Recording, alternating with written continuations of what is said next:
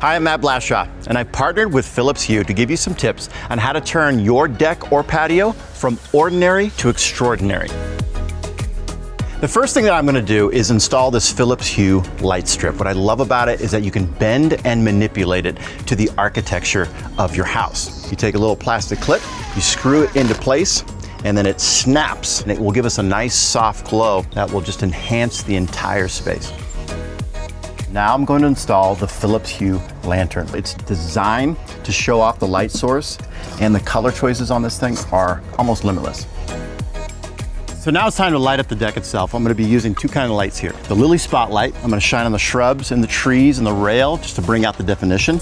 And then the Cala pathway light to light up the walkway and to show the way. Just use the Philips Hue app to adjust the ambiance to suit any occasion. You can choose from any color of light as well as adjust the light level to create the right setting and fully enjoy any moment outside.